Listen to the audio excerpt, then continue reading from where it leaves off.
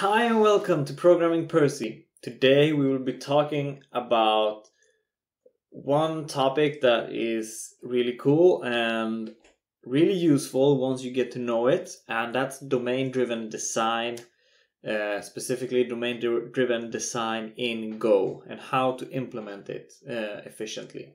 I released an article about this about a year ago, and that's one of my most loved articles, so I'm super thrilled to be making this video right now, and let's get going. So microservices has become this very popular approach to build software in the recent years. Now, microservices are used because they're scalable and flexible software. It's very easy building a small piece of software that runs and performs one single task and make that really good compared to making this huge monolith. And it also allows you to replace these small pieces very easily, so it's very favorable once you start using it. In this article, we will be building a tavern, an online tavern, and while we are building the tavern, we will explore certain parts of domain-driven design, and hopefully it will make it a little bit easier to understand domain-driven design when we implement it one single piece at a time, because whenever I myself started reading about domain-driven design, my head kind of exploded. There were so many terms, so many things to learn, and I just was overwhelmed. And if you don't know why my head exploded when I started reading about domain-driven design, let's have a look at Eric Evans, who is the inventor of domain-driven design. His book contains a graph of all the items in domain-driven design. As you can see here, there's a bunch of terms to learn and everything's connected to each other, and it's kind of hard to wrap your head around the first time. And there's a reason why Eric Evans needed a book on 500 pages to explain everything. So, first off, I'd like to point out that this article describes my interpretation of domain-driven design and how to best implement it in Go. And it's based on my experience working with Go for many years and how I've noticed that what works best for me and my team. In this video, I will be naming the folders inside the project corresponding to the domain-driven design term. So if we have something called entities, for example, they will be in a package called entities. This is not something I recommend you to do in a production repository, in a real repository. This is just to showcase and make it easier to understand what's what. I have a second video, an article where we restructure a little bit. So in this video, we will learn the terms, we will learn to implement it, and in the second video, we will structure it a little bit, making it a little bit more clean. I see many heated discussions on the internet about DDD. Many people are discussing how to implement it. It's open for interpretation, so many people are doing it in different ways. One thing that I kind of get sad about is that people are often discussing small typical terms like this term means this and this, and I think it's not important. I think the important part is to follow the methodology that Eric is trying to make a point about.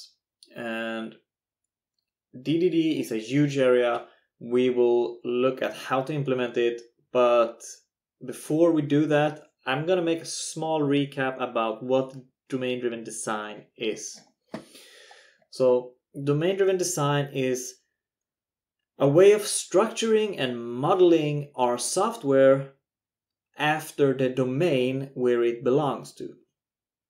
What this means is that a domain first has to be considered before the software is written. And the domain is the topic that the problem or software intends to be working on. So DDD kind of advocates that the engineering team should meet up with the subject matter experts, the SMEs, who are experts within the domain, so that the subject matter experts can share their knowledge with the engineers. So for instance, if I were to build a stock trading platform, would I as an engineer know best how to build one? Well, programmatically I would be the right person, but I wouldn't have any trading knowledge. I wouldn't build a much better platform if I had a few sessions with Warren Buffett who could explain the domain to me. And the architecture in the code should reflect this domain. So we will see this whenever we are writing our own tavern. So let's go ahead and make a quick story. The story is used to better make us understand the topic at hand. So this is the story about Dante, a gopher who wants to build an online tavern. Dante knows how to write code, but he doesn't know anything about running a tavern, which is problematic. So one day when he's out walking, he meets a guy in a top hat, and the top hat approaches him saying, "Do you need help with your tavern?" Dante is thrilled. They have a talk where they discuss how to run a tavern. Dante asks questions such as, "How do we handle regular drinkers?" And the top hat kinda nicely replies, "Well, let's call them customers, not drinkers." And he goes on explaining how a tavern operates. We need customers, we need employees, we need banking, we need suppliers.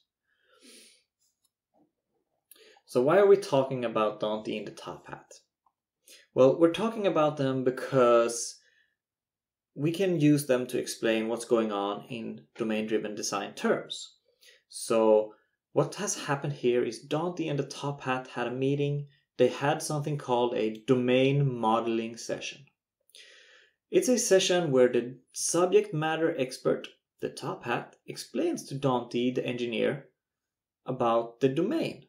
He explains things that are needed for a tavern. And this is done to learn something that we call the model. And the model is an abstraction of the needed components to handle the domain. The banking, the customers, the billing, for instance.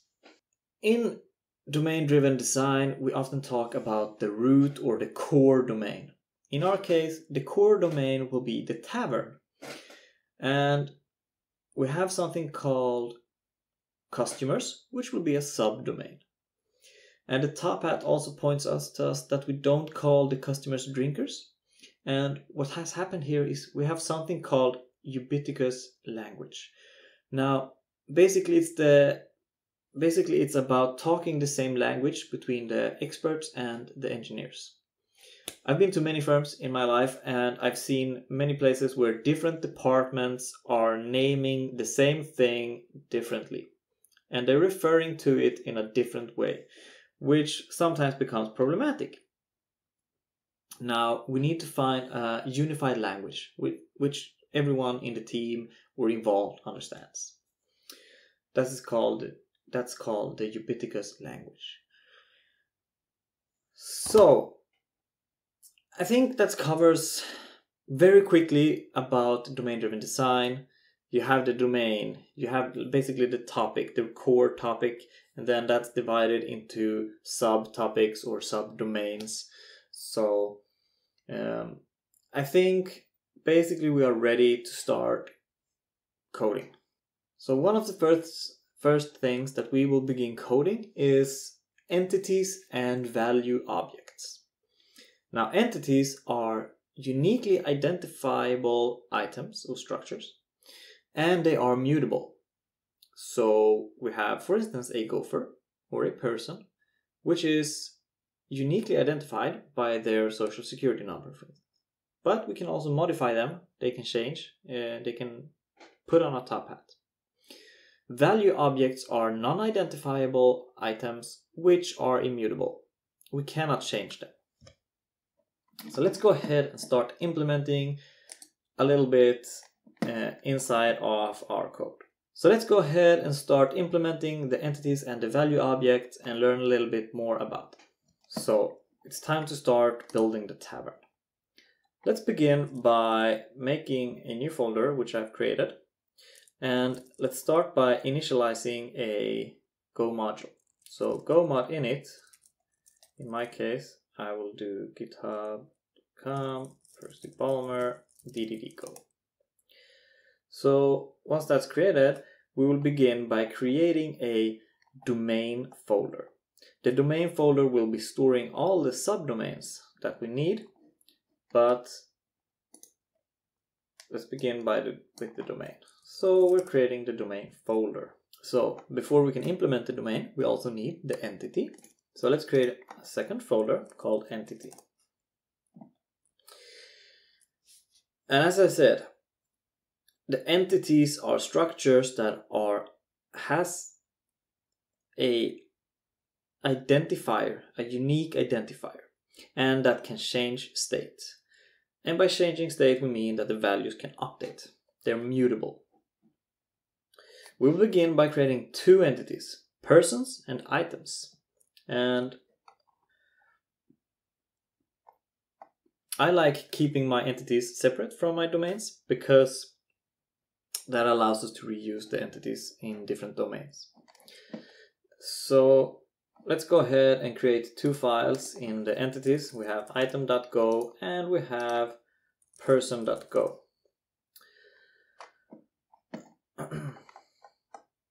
So inside person, we will begin by creating the person package. So or the entities package. So this holds all the entities that are shared across subdomains. And let's call it entity. And we're going to do a new structure, which is person.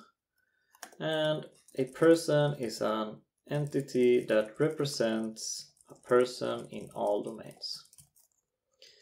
So let's go ahead and create a unique identifier for the persons. So the ID is the identifier of the entity. So I'm gonna go ahead and use the Google UUID, which is a package which is really nice for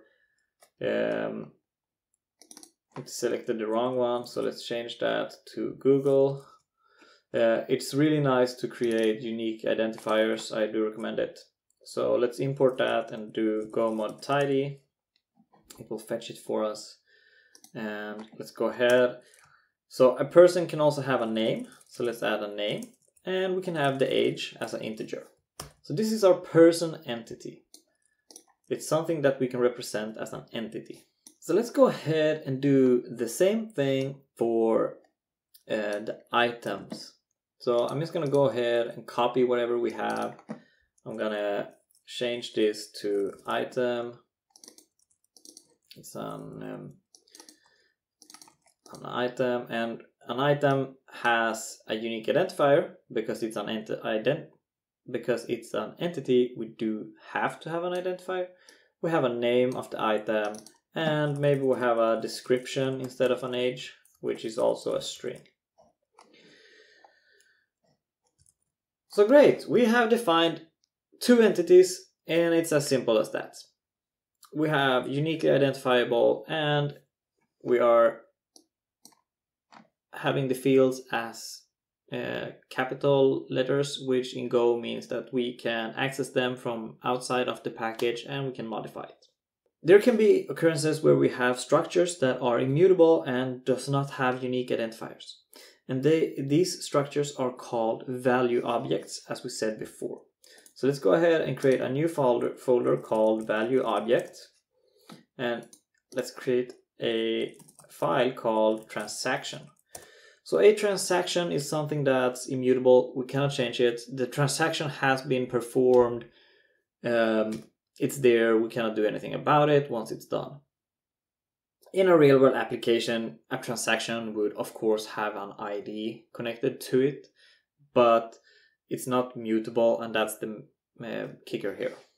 So let's create the package called ValueObject, and let's create the transaction structure, and transaction is a value object because it has no identifier and is unmutable. So let's go ahead, and this time I'm going to use lowercase values, so no other domain will reach in and change the values. So let's go ahead, let's use UUID again from Google. So we will store the account from, or the person from, and we will store the person ID who we transfer the money to, which is great in a transaction to know where from and to. And let's also have created at, which is the time when the transaction occurred. So we have entities, we have value objects. I hope that makes sense. The next thing to look at is the aggregate component. We cannot explain every real life thing with entities and value objects. Sometimes you need to combine them. That's what an aggregate is. So an aggregate is a combination of entities and value objects. When you combine them, you get an aggregate. So in my example, we will have a customer, for instance, and the customer has something called a root identity. Now the root identity is used to identify the aggregate. This is why the entity has to have a uniquely identifiable identifier. So whenever we create a customer, we can say that a customer is a person and they are identifiable by the person ID. So the root entity. You can have multiple entities. We can have products, which is items in an array, but we don't connect the product ID to the customer ID. That wouldn't make any sense. So it's not the root entity. It's a sub-entity. And a customer can also have transactions. So it's really important that you maintain only having one root entity, so you can identify the aggregate based on that. And a reason for aggregates is that the business logic for, say, customers should be inside the aggregate, not inside the entity. Entities are dumb. They're just placeholders for information. Now the aggregate can contain business logic. So let's go ahead and do the same thing again. Let's open a new folder and let's call it aggregate. And inside aggregate, we will create our first aggregate, which is a customer. And in here, we have the customer.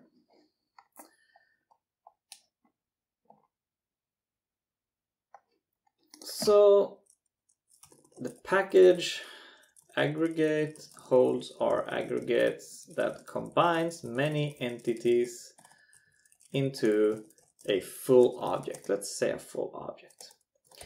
Package aggregate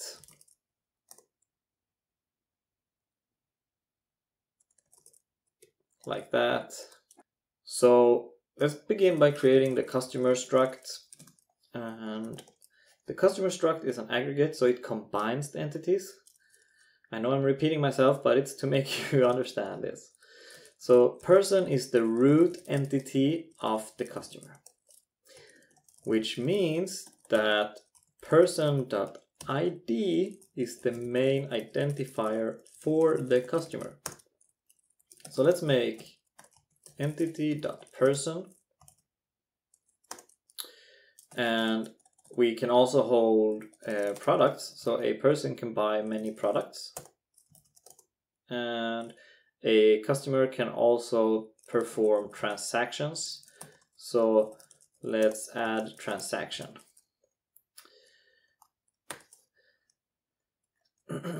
Now, you might notice that I set all the fields to lowercase, which means they're not accessible from other domain, from outside.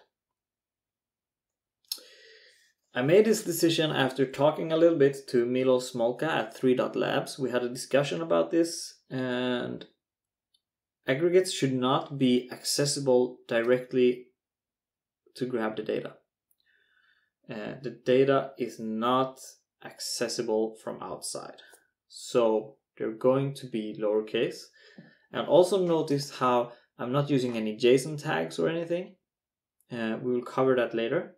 But it's not up to the aggregate to decide how the data is supposed to be formatted.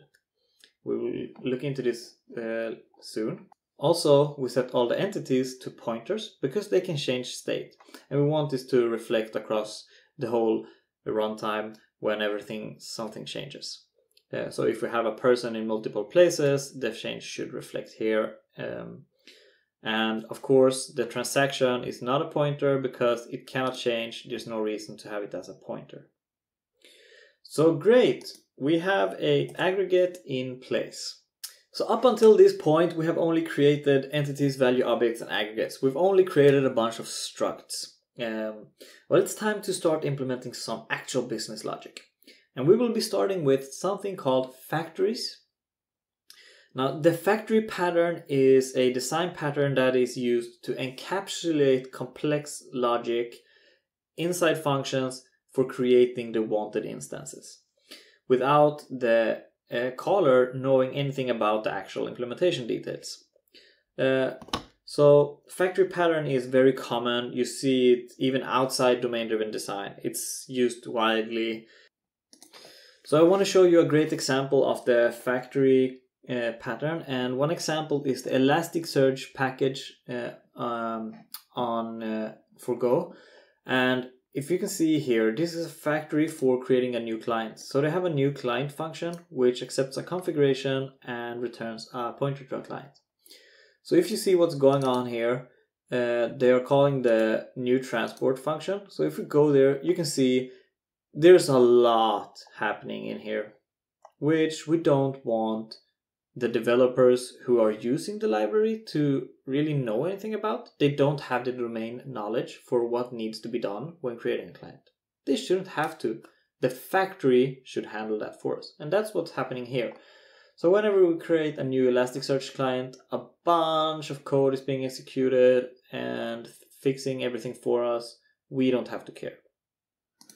So domain-driven design suggests factories for creating complex aggregates, repositories, or services, which we will look into soon. So let's go ahead and create a factory function for customers. Now, customer is still a very simple class, but we should really just try to make it as easy as possible. So we have a new customer, and when we create a new customer, we will accept a name. We will return a customer and an error. So something can go wrong when we create new customers, and we want to handle that for the users. So new customer is a factory to create a new customer aggregate. It will validate that the name is not empty, for instance. So if name equals empty, we will return customer. And let's always return an exported custom error, which makes testing a lot easier. So let's return error invalid person. And let's go ahead and go to the top and create that error. So it will be error invalid person equals a new error. A customer has to have a valid name, for instance. So we have a valid name. Let's create a person entity because we need that. We need a root entity. So we will assign the name. We have the name. Let's assign that. We will generate a new UUID by using the new function. Let's import the library. So now that we have the person entity, we can return the customer. We can assign the person as the root entity. We can generate an empty array of items or products. And we can also generate an empty array of transactions just to make sure that we don't hit the users of our aggregate with nil pointer exceptions, for instance. Now everything is initialized, the arrays are initialized, they won't get nil pointer exceptions whenever they try to reach the products. The factory has handled that for us. So this is a simple factory, really not much to it, just a helper basically to generate your structure. And as always, whenever we have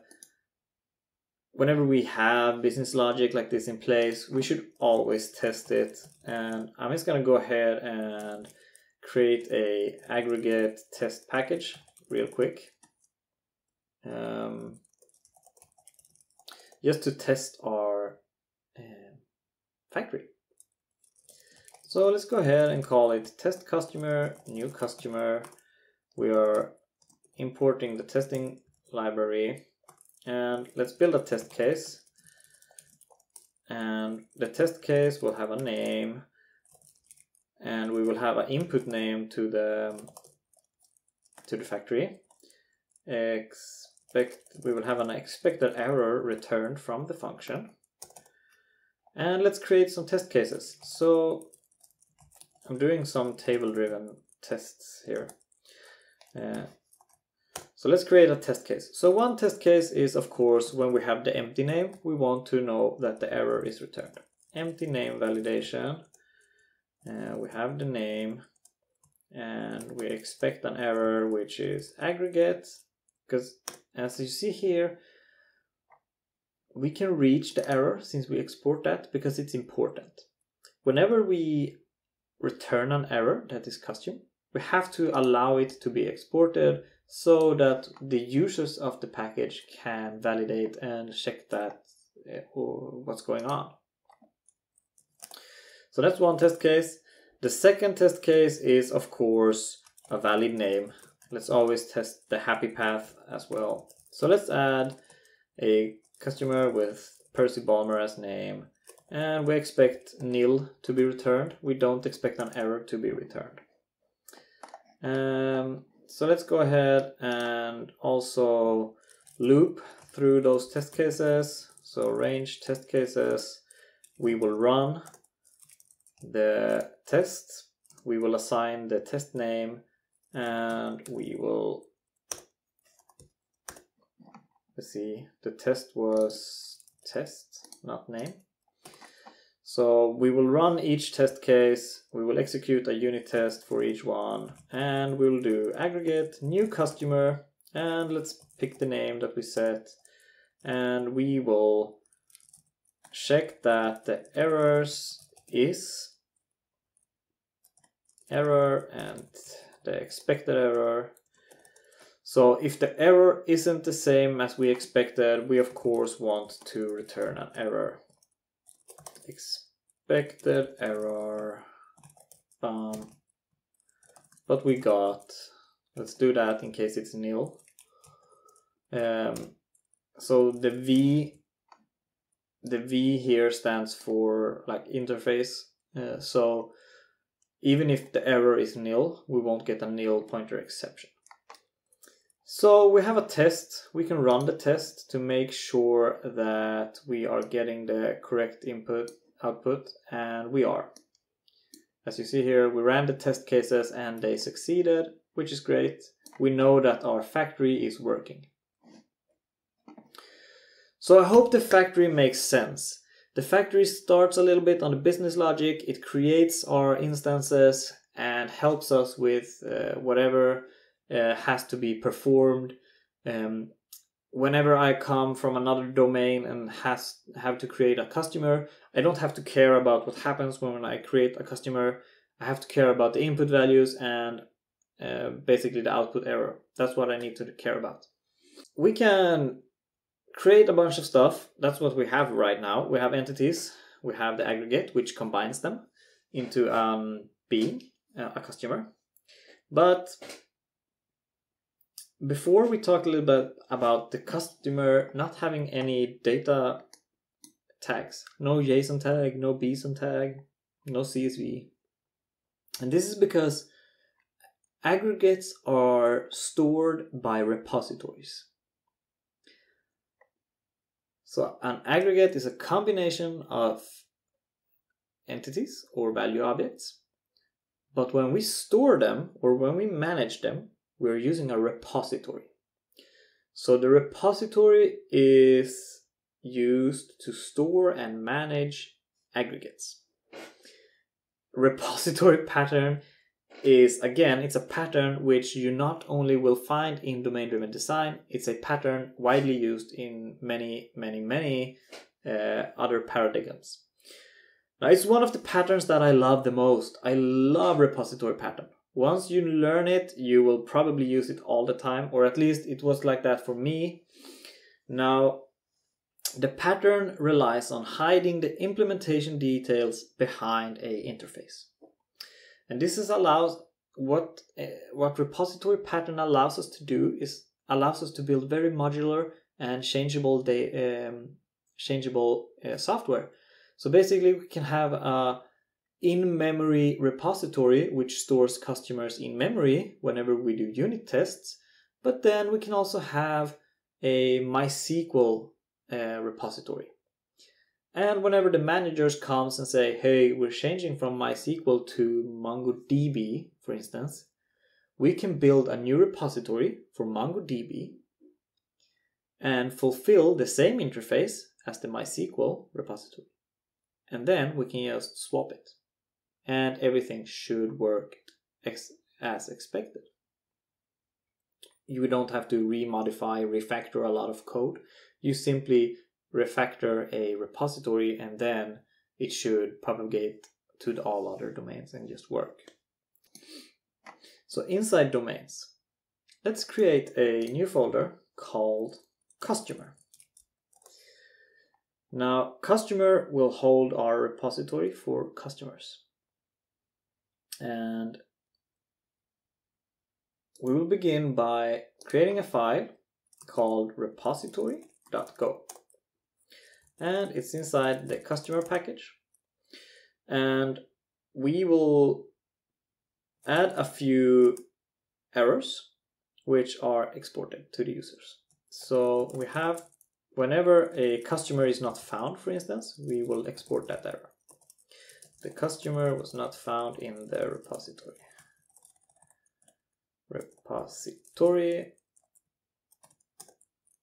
Let's import errors so we don't get any warnings. Let's create error fail to add customer.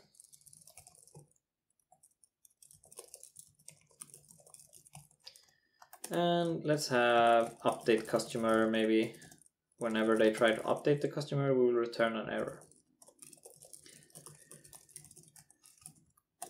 And we'll create an interface. Now the interface is the repository. So let's go ahead. I'm gonna be naming it customer repository. You should find a nice naming convention which is explanatory. I'm not totally fond of having repository inside the name, but it works. So we need to define a few functions that are required to be part of a repository for customers. And we want to be able to fetch customers, so let's have a get. And we know that the unique identifier is a Google UUID, so let's accept that as input. And let's return the aggregate.customer. So whenever we have a structure that has this function, they will be considered a repository.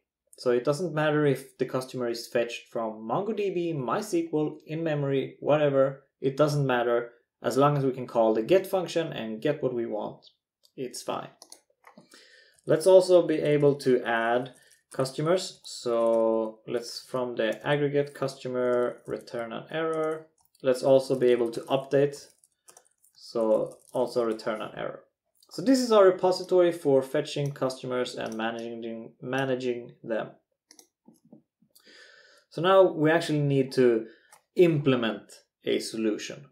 We have only created the interface which tells us how a repository should look. Let's go ahead and create an interface for it that fulfills the interface.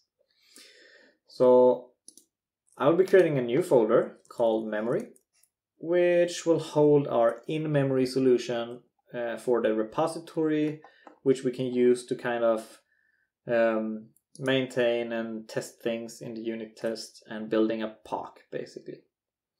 So let's create a new file. I'm going to call it memory.go.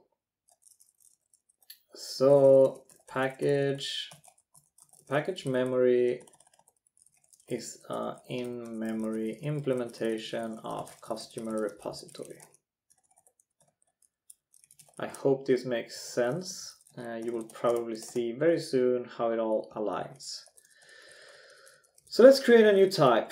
Let's call it memory, and let's call it memory repository to make everything super clear.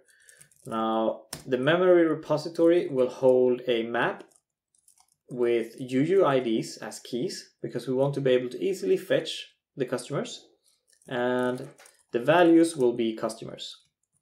And we will also protect this with a sync mutex for now. Now again, it goes to fetch the wrong UUID package, so I'll fix that. So we have the type. Let's create a factory. Always a factory function. The factory function will turn a pointer to the memory repository, because we want to be able to update the memory repository.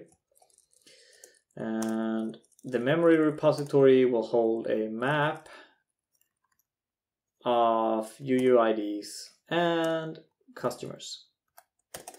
So we can create a memory repository. Now we also need to be able to get, add, and update. So let's add functions for that. Get, and we accepted a UUID, and we returned aggregate customers and an error. Let's return everything as empty values for now. We just want to fulfill the repository. And the add function accepts a customer. Let's return nil. And the final function is update. So let's have that. And again, we accept a customer. We return an error. And we return nil. We just want to fulfill the interface. So before we move on, we need to know how we can fetch the customers. Now, we need to add a way to retrieve data from the aggregate. So, for instance, we need to be able to retrieve the ID from the aggregate. So let's jump back to the aggregate customer, and let's add some functions, because they are not accessible, as you see. So inside the memory repository, we cannot, in our get function, for instance, we cannot do memory repository customers dot, and there's nothing. We can't do person.id because person is not accessible. So we need to fix that. So let's go ahead, let's go inside the customer, let's go down, let's add some simple functions. So if we have a pointer to a customer, maybe we have a get ID, which returns the UUID. And from here, we can reach the person ID. So let's return the ID. And maybe we can also set the ID. Just freestyling a little bit. So let's set the UUID. And if c.person is equal nil, we will kind of create a new person with the ID. And c person ID is equals to the new ID. Maybe we should be able to update and set the name. And so let's add a getter and setter for those as well. So set name allows us to modify the name. Again, let's make sure that the person isn't nil. If it is, we will just simply create. You could return an error here, like if there's no such person or ID, return an error. Let's see, I did something wonky. So let's change the name. This is just an example, but I'm pretty sure you get and understand that the data is not accessible from outside of the aggregate. Nothing outside of the aggregate can modify the data. This is done by exposing functions that allows others to do it. So if we should be able to modify the name, we expose a function which allows you to do that. You don't directly go and modify it. So let's, in the get name, let's just return the name. So now that we are exposing data from the aggregate, we can continue on the memory repository. So let's go ahead and fix the functions to actually manage this. So inside the memory here, we can do if customer okay. We can go to the customers and we can check if the ID is present. If it isn't present, if it is present, we will return the customer. Simple as that. So let's see. Right, we didn't name it. So I'm adding the name. So the get function is receiving an ID. We're checking the customer's map for that ID. And if it's present, we are returning the customer.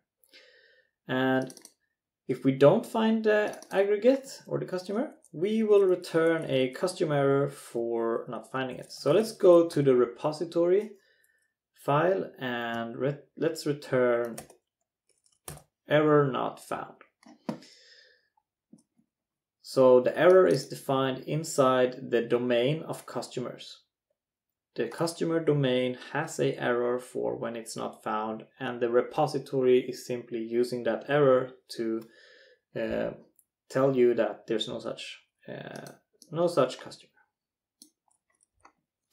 So whenever we're adding a customer, let's go ahead and check that the customers, if it's nil, we want to create the map.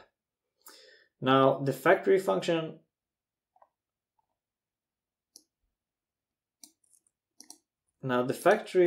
should have protected us against a empty customers map, but for extra safety, I'm just going to go ahead and make sure that the map is actually created whenever we try to add a customer. And if it isn't, we will create the map. So we're locking the structure and we're unlocking it whenever we're done and adding it. So once that's done, let's make sure the customer isn't already in the repository, in the repo. So let's go ahead and check. So if memory repository customers, and then we are getting a customer as input. So let's name him C. So if C.getID, so we know that the customer should be stored with their ID in the map. So let's grab the ID, check if he's present inside of the map, and if he isn't, let's simply return an error. And we can wrap this error. We can do the customer already exists, for instance. Let's wrap them and let's add failed to add customer. So we are returning an error to the users that they failed to add because the customer already exists. Now, if he doesn't already exist, let's go to the customers, let's get the ID again, and let's say that and let's allocate the map to that. And then let's go ahead and unlock and return nil. So the add function is pretty simple. We check if the map is initialized. If it isn't, we do it. We check if the customer already exists. And if he doesn't, we add him. So let's go ahead and do the update, which is fairly similar to the adding. Now we're going to check if he is available. So let's check if getID exists.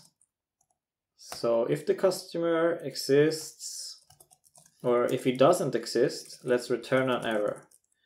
So customer does not exist. We can't update something that doesn't exist. Customer, and the customer error that we will return is error update customer. And if the customer exists, let's just go ahead and in this simple example, we will just overwrite the current allocation. So let's unlock and return it. So we have made a really simple implementation of the customer repository. It's going to store the customers in memory, but that doesn't matter for now. And we can really start working with this now. So let's go ahead and for our memory repository, let's go ahead and just quickly make a few tests so we know that it's working as expected. So let's go ahead, function test memory get customer, for instance. Let's make a quick test for that. So we have a test case for this, and we're going to have a name, we're going to have an ID which we search for, and we're going to have an expected error. And to test this, we will be creating a new repository, and we will try to add a customer to that repository. So let's go ahead and say that we have a customer, and it will be a aggregate new customer. We will call him Percy. We will check that the error isn't nil. If it is, we will actually do a fatal because this is the initialization of the test. So let's go ahead and add the customer to the repository. So we need to create the repository first. Memory repository. I'm not going to use the factory function here. I'm just going to manually create it. And the ID will be the customer.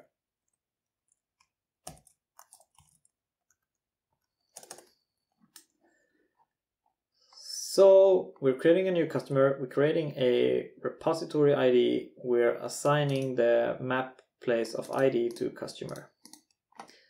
So let's go ahead and create some test cases.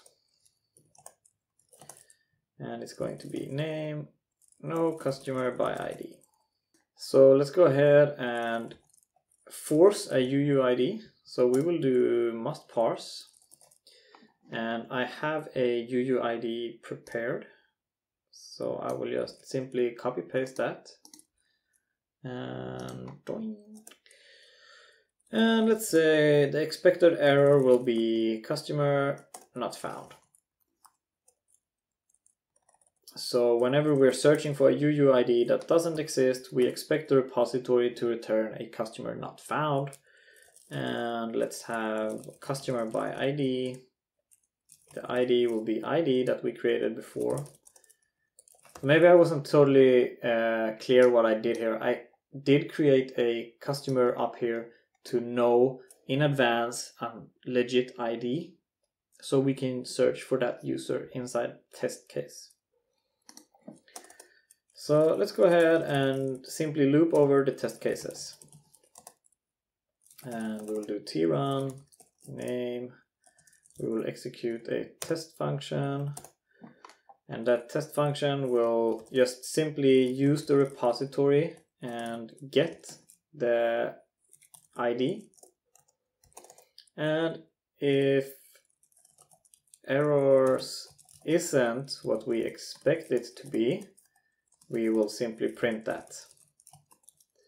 Expected error, but we got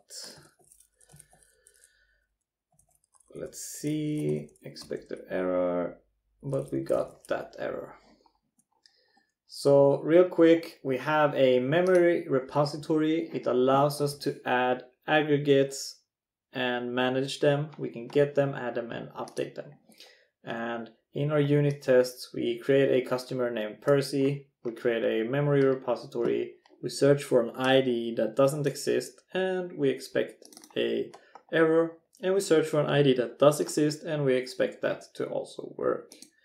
So we can go ahead and run our tests, and we should get a 200, everything's all fine.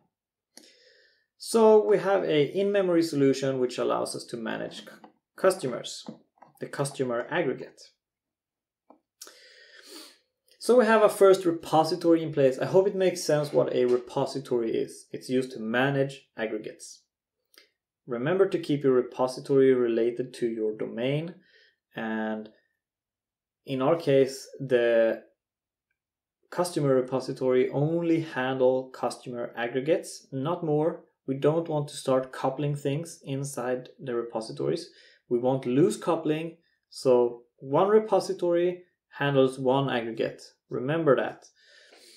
But let's be honest, in the real world, we won't be able to have a whole logical flow inside the Tavern where we rely on one customer repository. So we have to start coupling somewhere. For instance, if we have an order, we need to get the customer, make a billing and stuff. And that brings us to the next point of domain-driven design. So we have all these entities, we have aggregates, and we have repositories to manage the aggregates. But it doesn't really look like an application yet, does it? That's why we need the next component, which is called services. Now, a service will tie together all the loosely coupled repositories into a business logic that fulfills the needs of the domain. So in our Tavern, we might need an order service. An order service is responsible for chaining together the repositories that performs an order. So getting the customer with the customer repository, getting the product with a product repository, for instance, and then making the order, making the billing. So you would have a billing service, for instance, and the service kind of takes these loosely coupled pieces and couples them together. And we will be implementing an order service in our Tavern, so we can start making orders. So it's not an aggregate. So let's go ahead and create a new folder called services. And the services will hold a order.go, which is a order service. And let's call it package services. Now, whenever you have services, the factories tend to get larger and more complex because you accept multiple repositories as input, for instance. And one trick I've learned when I was reading John Calhoun's book about web development was a sort of a service configuration generator pattern. And we will be using that here because it's really allowing you to create flexible modular services where you can replace the repositories really easily. So let's have a look at how we can do this. So whenever we have a order service, we're going to create something called a order configuration. The order configuration is an alias for a function signature which will accept the order service and return an error. So let's go ahead and create the order service so we actually know what's going on. So we have the order service, and the order service will have a customer repository because whenever somebody makes an order, they are a customer, so we need to handle the customer aggregate. So we need the customer repository in the service. So we have a order service and we also have an alias for this. So this alias, it's a little bit complex, but let's make an example, and you will probably see and hopefully understand. Inside the factory, we're creating a factory function for our service, and we will accept a variable amount of order configurations. And a configuration is a function which takes in a pointer to the order service and returns an error. The reason why we take in a pointer to the order service is because we want to modify the service based on the configuration. So let's go ahead and return the order service as a pointer and also an error. So we begin by creating the order service inside our factory function. And it's a pointer to a order service. Now we will loop through all the configs and apply them. So let's go ahead, loop through, range through the configs. And in here, for each configuration, we will simply execute the configuration and insert the order service as input. We will check if the error is not nil and return nil if and return error if it is. Let's return the order service and a nil at the bottom. So I don't know if this makes much sense yet, but hopefully we will soon see how we can leverage this to customize the order service really much.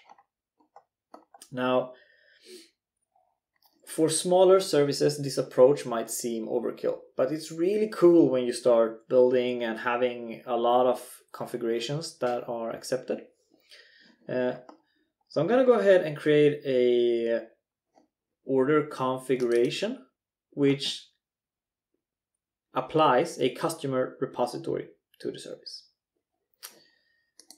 So inside here, we're going to create a function called withCustomerRepository. And it applies a customer repository to the order service. And let's call it withCustomerRepository, and it accepts a customer repository as input. And it returns a function signature of order configuration. So let's explain this. We return a function that matches the order configuration alias, and we need to return a function so we can chain this. So let's go ahead. It looks like this, and it modifies the order service. The order service holds a repository inside the customers field. So we do order service.customers is equal to the customer repository that we received as input, and we return nil. Nothing goes wrong here, not much to do. We can create a second function, which would be with memory customer repository, for instance, and it accepts no input parameter. But we don't need, this can change. We don't need to accept the same inputs because we return a order configuration function. So we don't have to care about how many inputs we need. And if we do the with memory customer repository, we will create a new memory repository and we will return the previous function with the customer repository as input, which will in turn return the function which will allow us to say that this is a configuration. I hope that makes sense. Let's take a look at why we would do this. Why would we go through doing all this?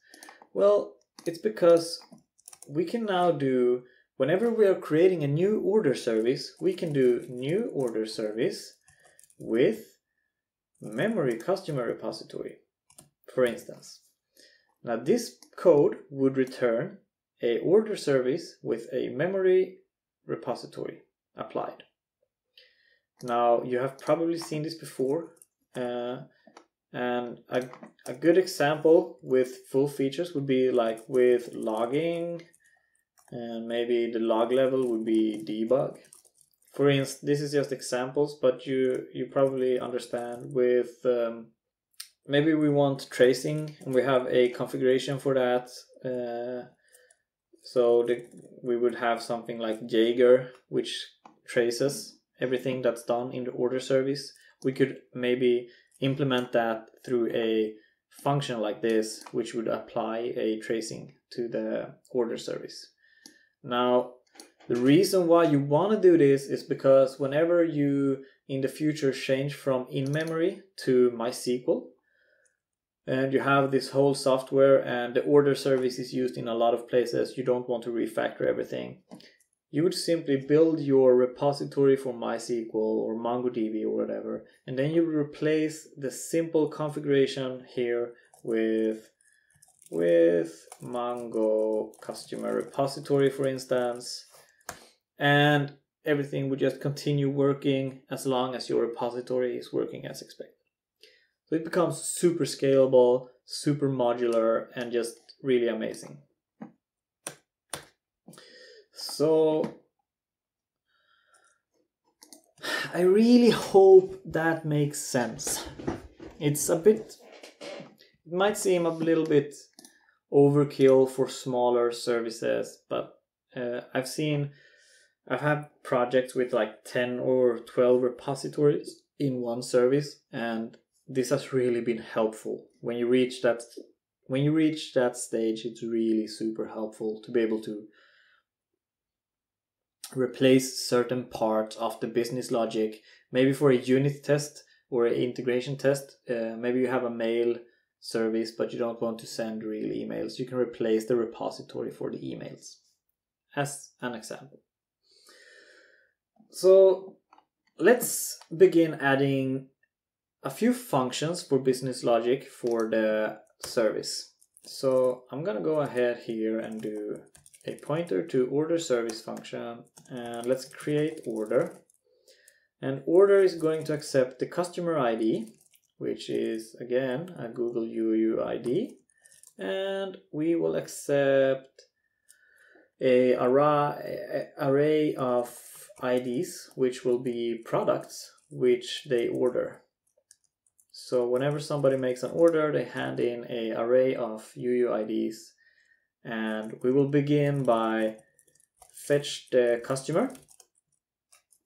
So the service has access to the customers through the customer repository. So let's do customer and error equals the order service customers.get, and we pass in the customer ID. What will happen here is that the customer service will use whatever customer repository is applied. MySQL, MongoDB, memory, it doesn't matter. Whatever we have applied through a order configuration, it will use, and it will call the get function for that repository. In our case, the memory repository will get whatever is inside the customer's map. Now, if we don't get anything here, we will return error. And we will return nil here. And what we will do here is we will simply print line the customer. Now, whenever somebody makes an order, you would probably want to get each product, and we need a product repository. We have no product repository, so we need to create one. And then after we created the product repository, let's create a order configuration which applies the product repository to the service. So the product repository will go here. we're in the aggregate. So we need to create a product aggregate first. Remember, a product and a repository has a 1-1 relationship. If we have an aggregate called product, we need a repository to manage them, so we need both pieces. So let's go ahead and create a new aggregate called product. And the product will be we will need a entity, a root entity, because this is an aggregate. So let's go ahead and entity.items, because a product will have a root entity, and that root entity will be an item. A product also contains a price, and a product also contains a integer. So this is our product aggregate. Now we need a few functions to expose the information. First off, we need a factory. And it will accept name, description, and the price. It will return a product because we're creating a product. So let's go ahead and see, is the name empty, is the description empty, and return product, and maybe return error missing value. So let's also create that error. Saying missing important values. This should be very much more explanatory than what it is right now, but we're not learning how to write errors here. So let's return a product. And the product will contain an item, seeing as that is the root entity. And the root entity will have a unique identifier. It will have a name, and it will have a description. Now let's also return nil. So we also need to assign the price and maybe the quantity, which would default to 0. So we have a factory for creating products, and we also want to be able to fetch the data from the product. So let's go ahead and do getID, which returns the UUID. So p item.id, which is the root ID, and let's go ahead and do get item maybe, so we can extract the entity from the aggregate. That's a plausible scenario. So get item will return the item from the product, and we can get price, for instance. I mean, this is basically will change depending on what your aggregate holds, what kind of data your aggregate holds, and what you need to expose. So we have the product aggregate in place. We can reach data inside the product aggregate, and we can create products. Let's go ahead and inside domain, create a new domain, which is product. And the product will hold a repository, and we will define the product repository here. So we will have product repository, and it's an interface, of course. So the product repository will manage and handle the product aggregate. Now, let's see, we might need getAll. GetAll will return an aggregate, a slice of products, and we need getById maybe, so we can fetch certain products. And we will pass in the UUID and return whatever aggregate we get, or an error if there's no such product. We can add products, of course. So let's add a product, which will simply return an error. We can update the product. This doesn't have to contain all these functions. It's basically up to what your repository needs to be doing. But all these functions make sense when we handle products. Maybe we can delete products as well. So let's settle for these ones. So we have the aggregate, we have the repository. We just need to create a structure which fulfills this product repository. So let's go ahead and create a new folder. I'm going to call it memory again, because this is the memory repository for the products. So let's go ahead, call it memory. Basically this will be very similar to the customer repository, since it's used to just, store it in memory for now in a map. So we will do products, which is a map, uuid.uuid. And we will store the aggregate product, and of course we want to protect from concurrent writes. So let's add a mutex.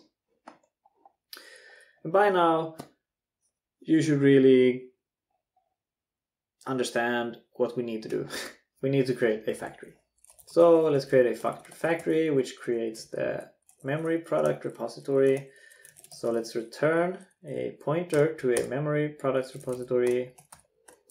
Let's initialize, because that's what the factory does. It initializes. And then we also need to fulfill all the functions inside of the repository. So let's go ahead, memory product repository, which has a get all, which should return everything inside the repository as a slice.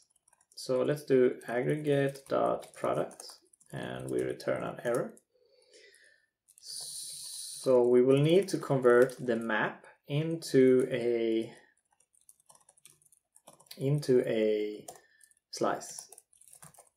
So product range mpr, let's range over them, and let's do products append and the products, and return products. In this case we will never return an error, but it's up to the interface to determine if it's possible. It's not up to the implementation, it's up to the interface. So the repository decides if we need to return an error or not. If this was to be replaced with a MongoDB instance, we would need an error because the connection could fail or whatever. So let's go ahead and just implement a few of these functions. So we have getById, which is the ID, and we return an aggregate product. And inside of here, we check if the product is present inside the map. And so let's getById. We are passing in the ID, so let's just check if it's there. And if it isn't, we return the product. If it is here, we will return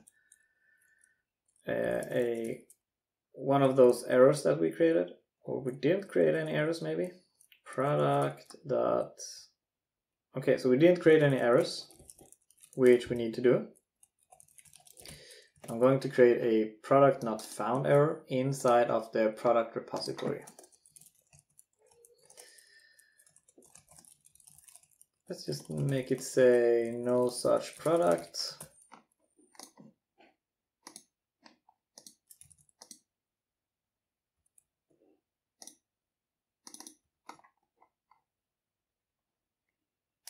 And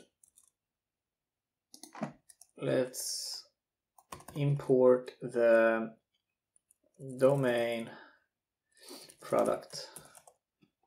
Let's import the error, so that's, or the product package, so we know what we can return. So let's go ahead and keep continuing with these functions. We do the update, and it's an aggregate product, and it returns an error. So we do kind of need to MPR lock. We can defer the unlock. And we can check if there is a we can check if the ID using the get ID, if it's not available. And if it's not available, we can return a product not found again, for instance. We could wrap this and make it more clear. If it is present, we will simply overwrite get the ID from the update function, say that it's actually assign it to that. Let's assign it and let's return nil. And we also, one final function we need to be able to delete, and let's say UUIDs. We will delete UUIDs whenever they are passed in. And very similar to the update function, we will lock and we will defer unlock. We will check if the item isn't present. If there's no such item present, we can't delete it. And let's go say product not found. If it is, we can simply call the delete on the products and the ID as key and return nil. So this would be a in-memory implementation of the products. And now we can go ahead and return to the order service. And the order service needs a products repository, which we import. Oh, look at that, prod cut. Let's change that to Google. I made a typo, so let's rename that to product repository. Right, so we have customers and we have products for this order service. Now, a service can hold multiple repositories, but a service is also allowed to hold other services. So, a order service could, in here, hold a billing service, for instance. So we wouldn't have to re-implement the billing service if the order needs to bill for the order. We could simply hold a sub-service inside a service.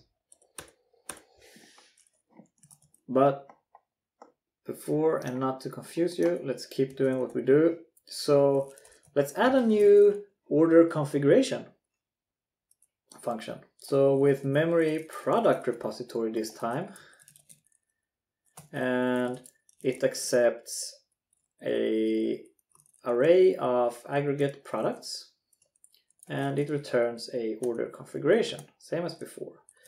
So we begin by returning the function. And the function signature is to always return the service as a pointer and an error, of course, if there's something that goes wrong. So let's create the repository. So let's go ahead and import the product repository. I'm going to use an alias for this, named prodmem. And let's change the domain from customer to product. So inside here, we will create a new prodmem.new, which creates a new product memory. For each and every one of the input products, we will range products, and we will do if error equals product repository add. Didn't we add? We didn't add an add. My bad. Let's go ahead and create an add function also. I missed that. So let's go to the memory product and let's do function mpr memory product repository, and let's add, and let's accept a product as input and return an error. And same as update and delete, we will lock and we will unlock when we're done. We will check if the product is available already by getting the ID from it. And we'll check. And let's return product. And let's return error product already exists. So let's go ahead and also quickly create that error. And it will say there is already such a product. So if we don't have that product already, we will do new product, get the ID as key, and insert it as the value and return nil. So now inside the order service, we can go back and we can add the products. So let's go to PR add product. And if error isn't nil, we will return the error. Otherwise, we will simply keep going. And then the order service dot products will be assigned to the product repository. And let's return nil. So whenever we create an order service, we can pass in. So an example would be new order service with customer repository and with memory product repository, for instance, which would allow us to create the order service depending on our needs and whatever repositories we want to use right now. So inside the create order where we left off, we have no product repository, we said, but this time we do. So let's go ahead and keep going. So we do have a slice of products and we do have a price. So let's go ahead and loop through all the items that is being ordered, which is stored in the product IDs. Let's fetch those IDs from the product repository, and we can do get by ID, and we can insert the ID. So let's check if there's an error. If there's no such error, we will return 0 and an error. Oh. Too many return values. We don't want to return 0, we want to return only the error, of course. So we are fetching the products based on their IDs from the repository.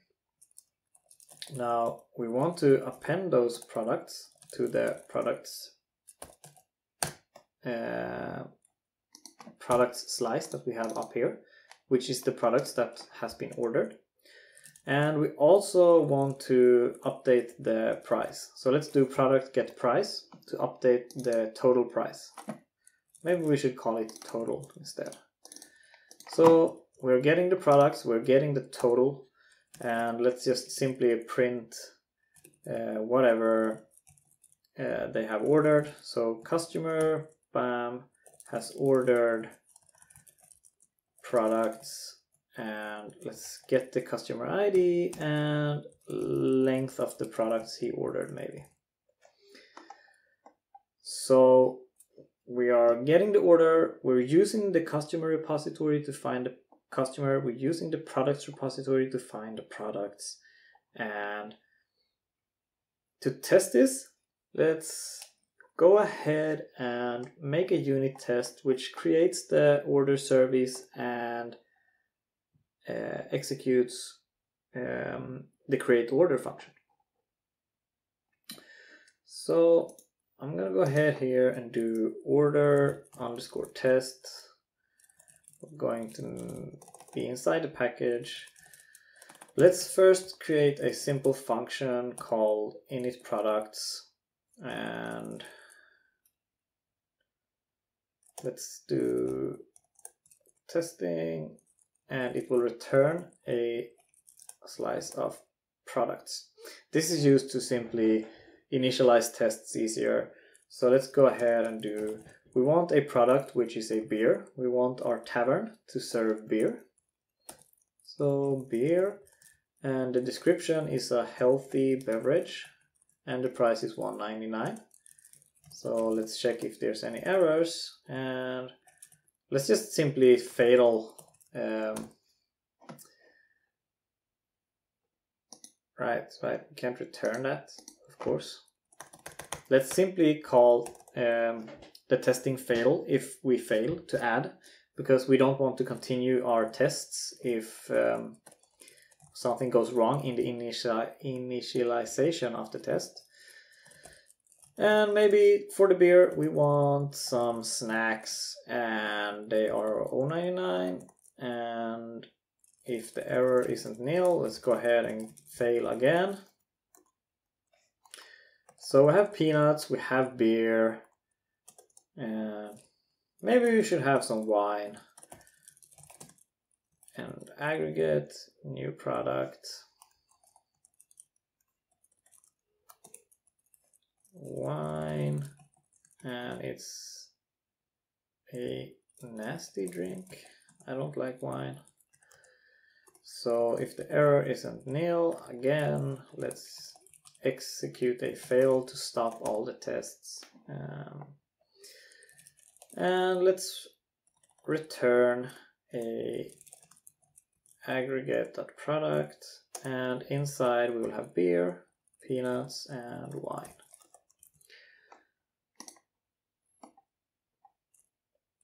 And we need to finish with that.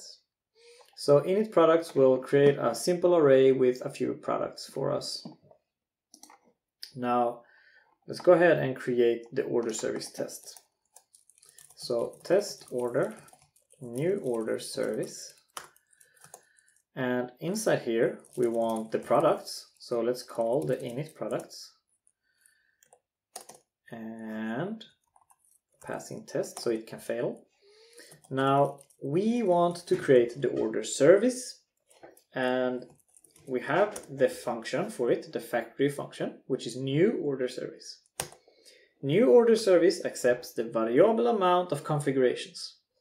But we do know we need at least a memory customer repository, we need a memory product repository, and the memory product repository accepts the products as input. So let's pass that in.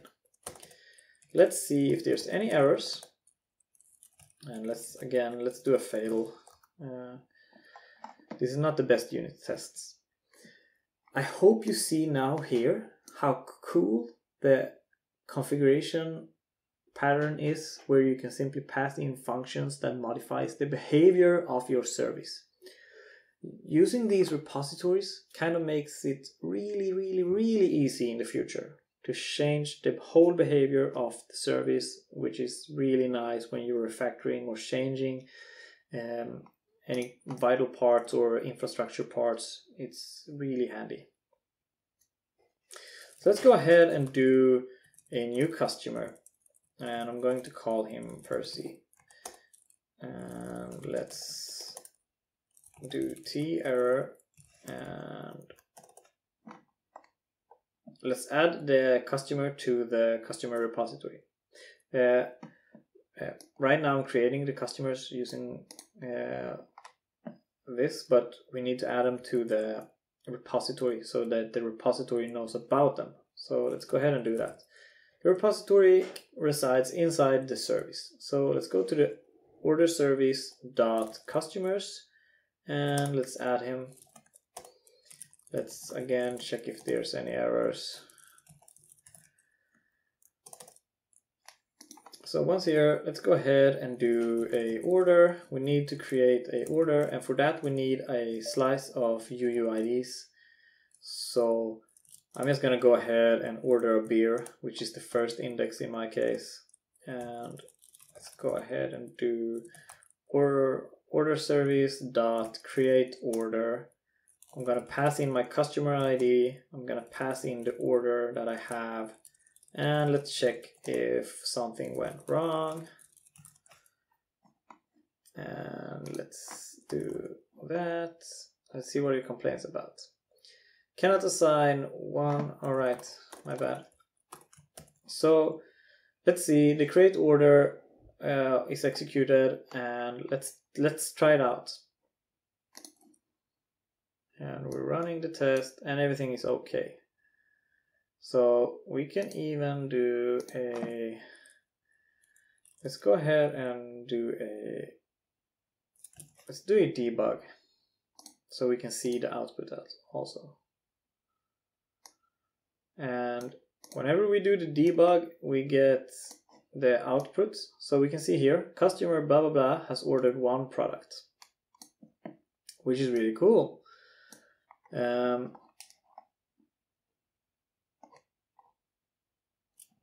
So I hope I haven't confused you too much yet.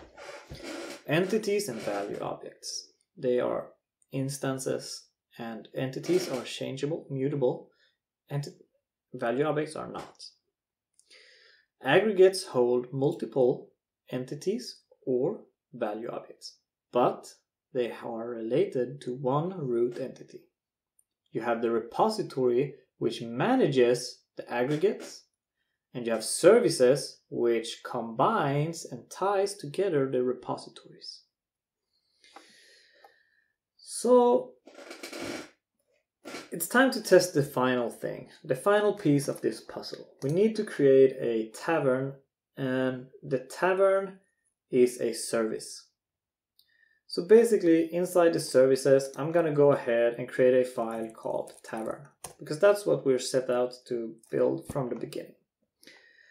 In this file, we will be a service, and we will create the tavern structure.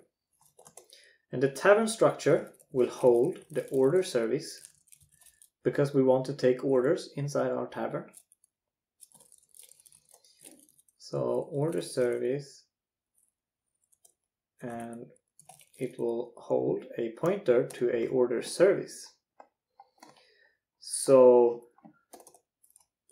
this is, the tavern will be a service, and it will hold sub-services. As explained before, we can do this. And in here, we also want to maybe have a billing service so we can accept payments, or whatever. How we want to structure that is basically up to you and your application. Basically, let's just add a billing service, and let's make it an interface for now, just to make this really simple. And again, I will use the same pattern as before. I will create a tavern configuration, which is a function signature, which accepts a pointer to a tavern, so we can modify it and returns an error. Now, the factory will be new tavern. We will accept a variable amount of tavern configurations, and we will return the finished version of the tavern, configured and done, and an error if something goes wrong. So let's go ahead and create the tavern, or a pointer instance of it, and let's range through all the configurations, and let's apply them. Config, input our tavern, and if error isn't nil, return error and nil. So we accept a variable amount of configurations, we loop through them, we apply them to our instance, and if nothing goes wrong, we return the configured instance.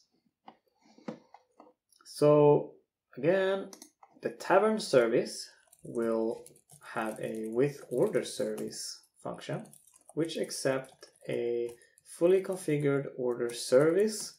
So we return a order tavern configuration. So return the function, which is the signature, which would be a tavern. And in here we apply order service to be the order service that we pass in, and return nil if nothing goes wrong. Let's also create a simple function. We have the tavern, we do order, customer, UUID. Remember, we need a UUID and we need products to make an order. UUID, and we do error. So at this point of time, it doesn't make much sense. But let's go inside the order service again and make a small adjustment. I do know why I wanted the order service to return two values. Let's go ahead and not accept the output value, and it will complain. And let's go inside the order here, and let's return a float 64. So let's return the total from the order whenever somebody orders something. So let's go ahead, and in here we return total. So let me close this, we don't need this open right now. So whenever somebody orders, we calculate the total price and we return that from the order service. And inside the Tavern, we do get the price. So let's go ahead, go to the order service, we create the order, we pass in the customer ID, we pass in the products that they want to order, we check if there's any errors, return error, and bill the customer. Let's see what we should bill the customer whenever our service runs. Return nil. Let's see what it says. We do printf instead. We can pass a new line in the beginning. We can pass a new line in the end, just to make it a bit clearer. So our order service accepts orders using the, or our Tavern accepts orders using the order service. But we can then continue working on the order, for instance, billing the customer. And chaining these things makes it very flexible. Again, I'm gonna go ahead and make a test file to test this out. Package services. I'm gonna do test the Tavern, make some final testing here. So again, we're gonna init the products because we need products. Like that. And let's create our order service using the order service factory. So we need the customer repository and we need the memory product repository, which accepts the products. And let's see, it should be a memory customer repository instead. So we are creating the order service. Let's just fail if something goes wrong. Now that we have the order service, which we will use as a sub-service to the Tavern, let's initialize the Tavern. So new Tavern with order service and pass in the order service. Again, we can check if anything goes wrong. And now we have a Tavern, so we need to generate a customer so we can test this. So let's go ahead and create a new customer. And if anything is wrong, again, let's just fail. And let's make a little order. This is not how I would make a real application make orders, passing a list of, but you get the idea. So now we have the Tavern, we have the customer, we have the order. Let's try it. Let's do Tavern order, and let's get the ID and let's pass in the order. And if the error isn't nil, let's go ahead and do a fatal. And let's see, no new variables, of course, sorry. So let's go ahead and debug this. And we should see that the customer was not found in the repository, of course, because we are only creating the customer here. We need to go ahead and do if error order service customers add. Let's add the customer to the repository. And if there's any error, let's simply do a fatal. Let's debug again. And now you can see we're using the order service to make an order, and then we're getting the price back, and the Tavern is simply logging that value right now. but you could pass the value into the next service or another repository, and basically how you want to do that. Now, at this point of time, we are only using in-memory repositories. But hopefully you get the idea that we can easily replace these repositories with another implementation. If I were to create a MongoDB implementation of this instead, I would simply be able to go inside the factory function here, for instance. So if we want to use the MongoDB repository instead, I would do with Mongo customer repository, for instance. But if we implement that function, we can simply replace the factory function call with the repository, and everything will continue to work. That unit test will continue to work even though we replace the in-memory solution with the MongoDB solution. This is really great. We haven't talked about how you would structure your data yet, because I said before that we don't structure the data in here. You would do that inside of the repository. So basically, if we have a memory repository, for instance, we determine how to store the customers in that repository. And if you have a MongoDB instead, you would determine how to store the customers inside the MongoDB, which format to use, what the column or fields would be in MySQL. That's up to the repository, and that should never be spilled out or affect any other service.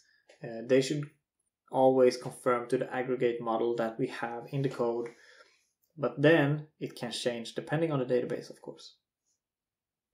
But then it's up to the implementation of the repository to confirm and convert back between the format whenever it stores it, and when it passes the customer out, it should convert it back. So now that we have the whole Tavern in place, I think it's actually time to implement a Mongo repository to show you how easily it is to switch a repository and have the service still functioning correctly. So inside the customer domain, I'm just going to go ahead and create a new folder called Mongo. And Mongo will have a Mongo file, which package Mongo. So I'm going to go ahead and create Mongo repository struct. And we will contain a MongoDB database. Let's see, Mongo database. Let's import that, the Mongo driver. Let's go ahead and do go mod tidy to fetch that. I often do go mod tidy instead of go get. Seems simpler to me. So we will have a collection for storing customers. So I'm gonna go ahead and add that. Now let's make a super simple customer struct inside the Mongo.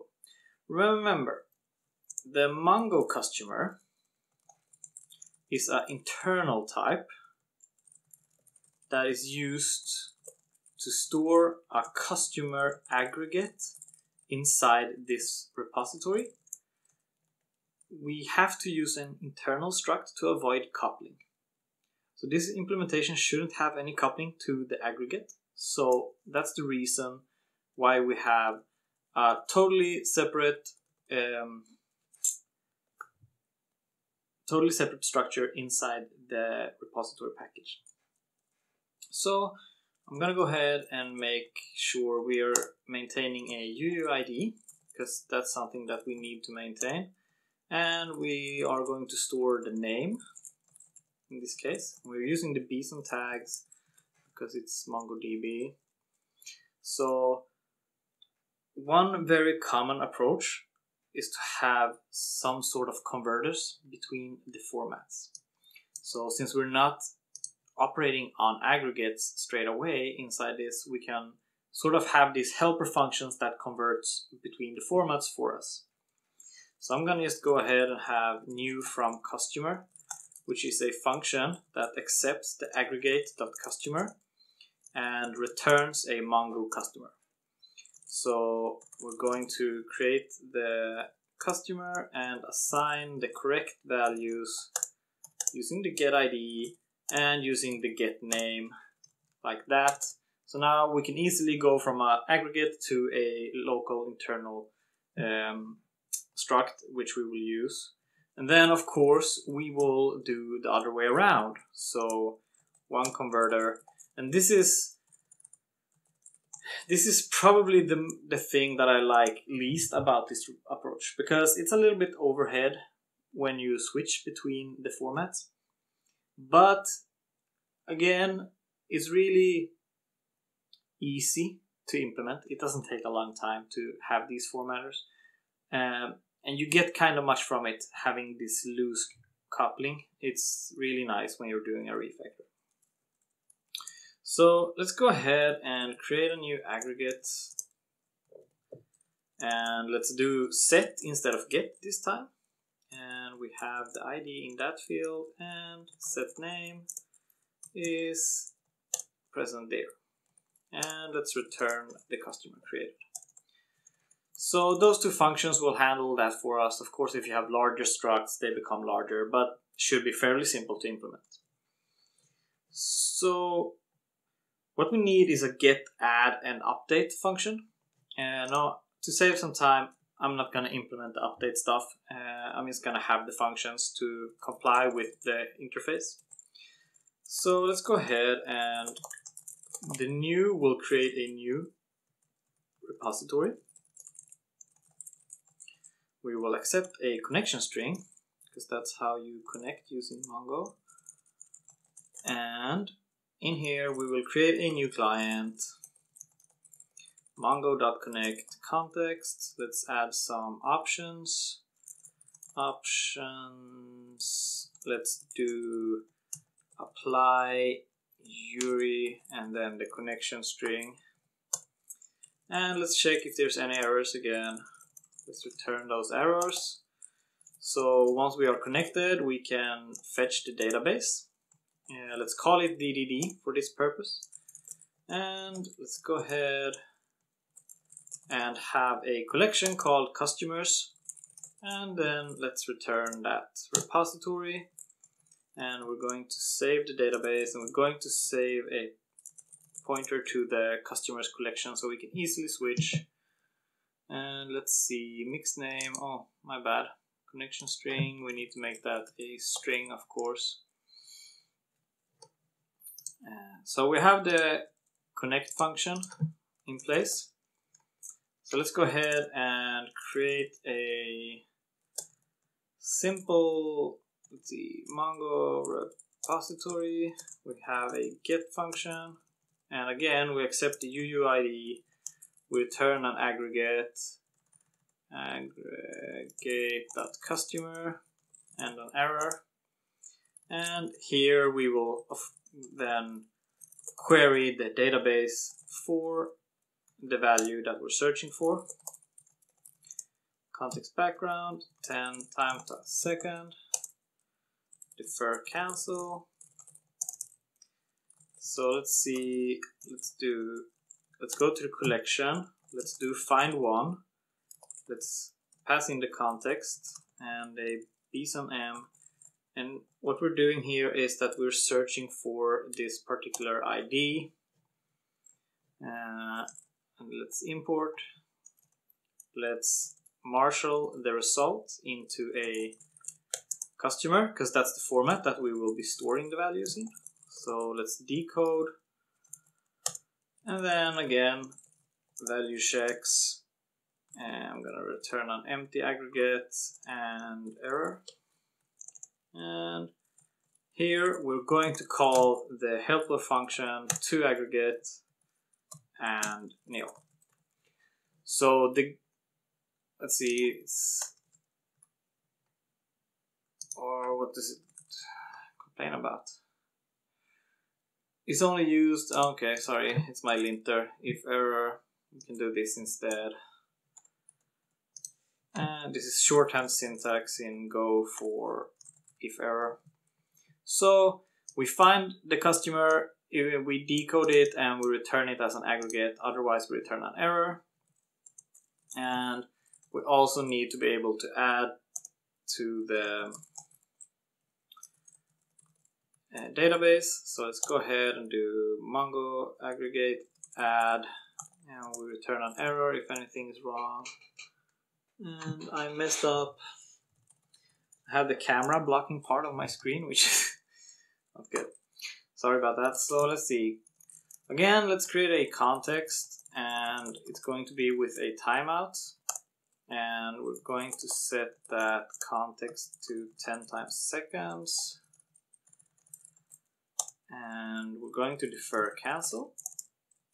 And then we're going to create a internal format. So we accept the aggregate, we convert it to the internal format, and then we will go ahead and insert that into the collection.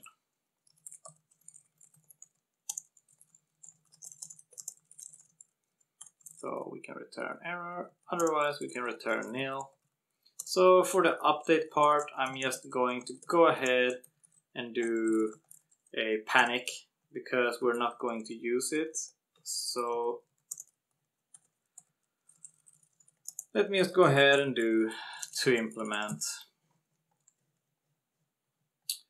And now we have the Mongo repository in place.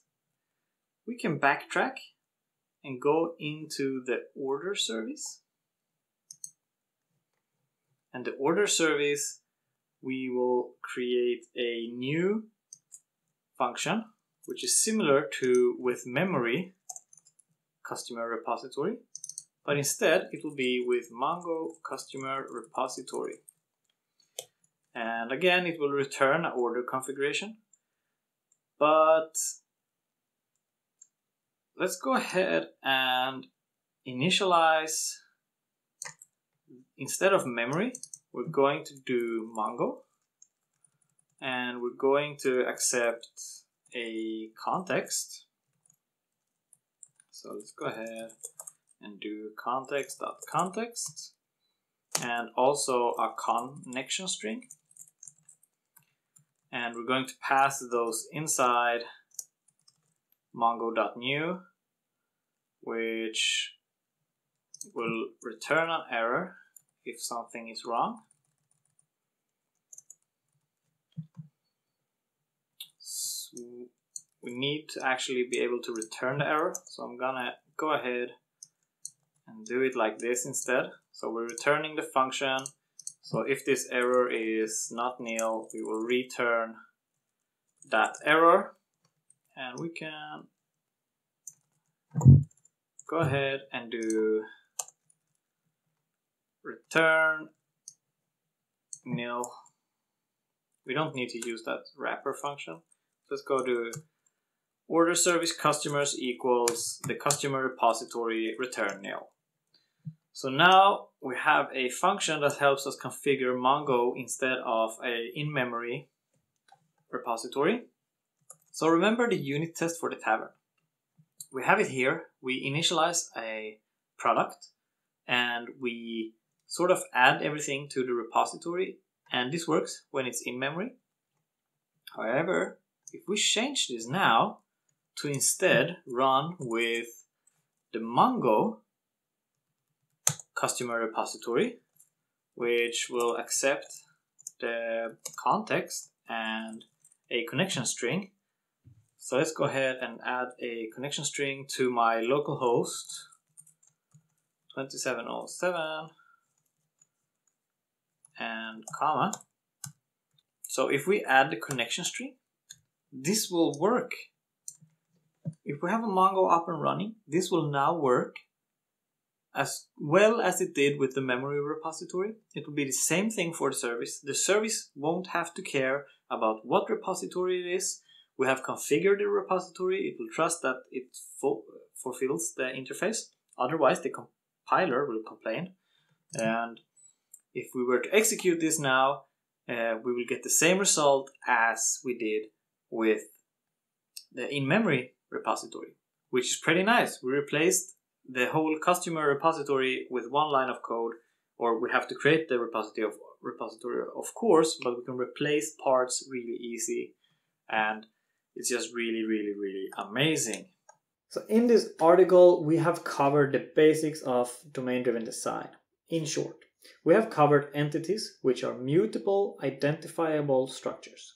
We have covered value objects, which are immutable, unidentifiable structures, such as transactions without an ID. We have covered aggregates, which is a combination of entities and value objects stored in a repository. Repositories are an implementation for storing aggregates and other information. We have covered factories, which is used to create and help create complex objects by creating a new instance easier for the developer and other domains. So new memory repository, for instance. We have covered services, which is a collection of repositories or subservices that builds together the business flow. Remember, in this example, we have named everything after what it is. So we have an aggregate, and we have a customer domain, and we have a product domain. We have entities folder, which contains our entities. And this is not how I would do it in a real project. If you want to, this video is more about learning what all the concepts are. If you want to see how to structure a domain-driven project instead, I can recommend you my other video about that, how to structure domain-driven design in Go, which is a lot shorter, I promise. There's a lot less to cover in that one. So I will leave you up to implement one great exercise for you could be implement a billing service. But I do recommend you to train a little bit with it. And I hope this makes sense. I know it's a lot to take in, and I really hope I narrowed it down for you. You can find the full code for this project inside GitHub, where you can check out how I did things. And hopefully you like this video, so feel free to reach out to me in any possible way. Like and subscribe this video if you liked it, of course. And I love feedback, so if you have any feedback, feel free to reach out. Thank you.